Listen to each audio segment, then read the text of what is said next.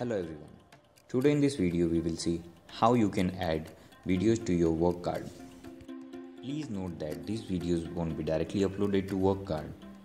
Instead, we will embed the YouTube videos. So please ensure that your videos are uploaded on YouTube. Click on video gallery. Now click on the button in the bottom right corner. In this field you have to enter the YouTube video ID. For that, go to YouTube.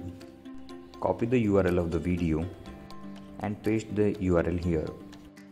Remove everything before this slash. This is our YouTube video ID. Now click on submit button.